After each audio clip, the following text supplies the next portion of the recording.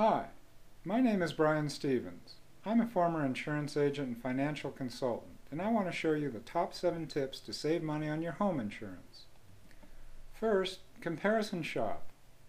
Comparison shopping is the #1 way to save money on your home insurance. You can save $500 to $1,000 or more on your yearly premium simply by comparing rates from various insurance companies. Go to an insurance comparison website where you can get rate quotes from different companies. Compare those quotes, then choose the best one. The better comparison sites even have insurance experts on call so you can get answers to your home insurance questions online or by phone.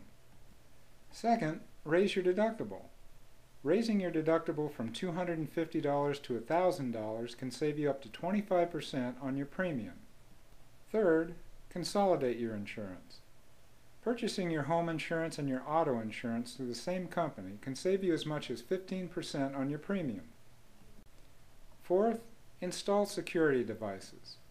Installing deadbolt locks, burglar alarms, window locks, and security lights can get you a good-sized discount. Fifth, install safety features. Most insurance companies give discounts if you have smoke detectors, fire alarms, fire extinguishers, and sprinkler systems in your home. Sixth, insure only your home. Make sure you're insuring your home and not your home and your land. And seventh, ask for discounts. Some insurers will give you a discount if you're in the military, in law enforcement, or a single parent, or for a host of other reasons. Take advantage of all the discounts you're eligible for.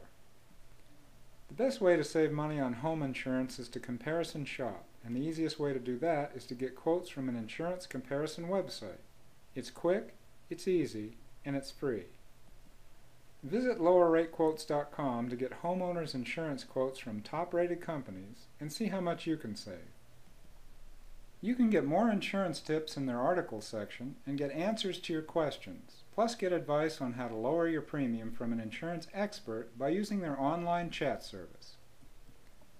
To visit this site, just enter lowerratequotes.com in your internet browser.